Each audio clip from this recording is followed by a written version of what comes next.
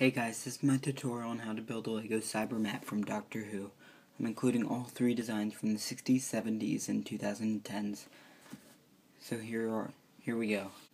Here are all the pieces you'll need for the design from the 60s.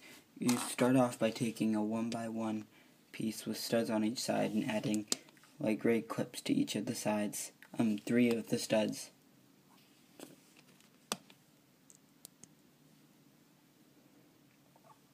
Like so.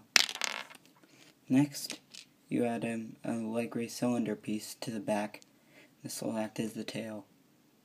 You also, for the tail, you take another silverish toothpiece and put it in.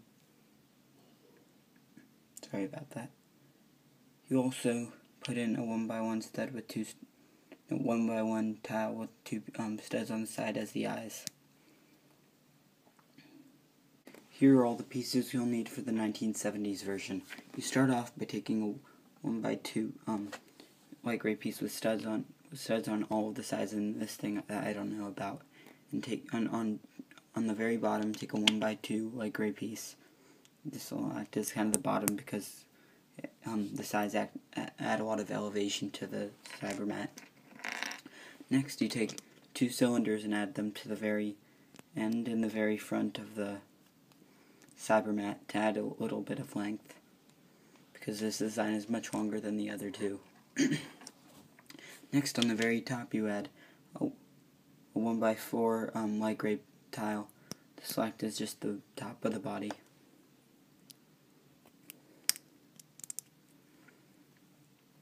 Next, you take 2 1x2 pieces with tiles with studs on the middle and add them on the back studs of each of the cyber studs sets. And you also take 4 of these 1x2 tiles and add them to each of the remaining studs that are available.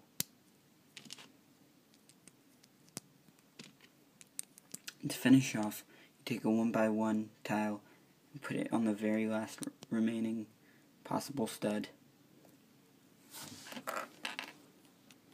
Here are all the pieces you'll need for the 2010s version. You start off by taking another one of these pieces with studs on each side and add a cheese slope to one of the sides.